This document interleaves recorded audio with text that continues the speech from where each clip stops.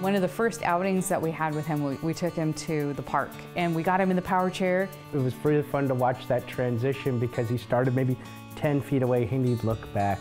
And they'd go a little farther and he'd look back. And it was like, well, come back. And he's like, ha ha ha. And he took off. Yeah. And it was really, it was a strange experience, you know, especially for me because as his primary caregiver, there's always a connection between us. And so it was just like this moment of great independence for him and this realization, I can go where I want to go.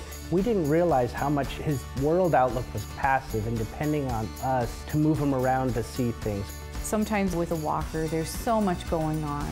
He really has to focus on every step he takes. And so to have this power chair, he just has to move that joystick. So now he can focus and has that opportunity to explore in a way that he couldn't in a walker.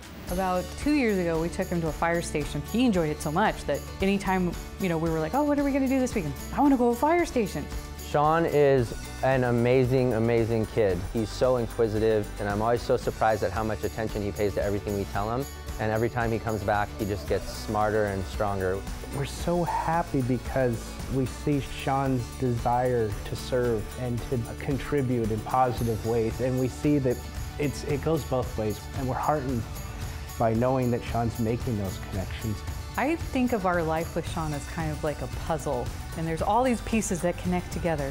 Everybody that knows him, you know, I'm just blown away by the support we've received from everybody around us. And every single one of those connections is what makes it work.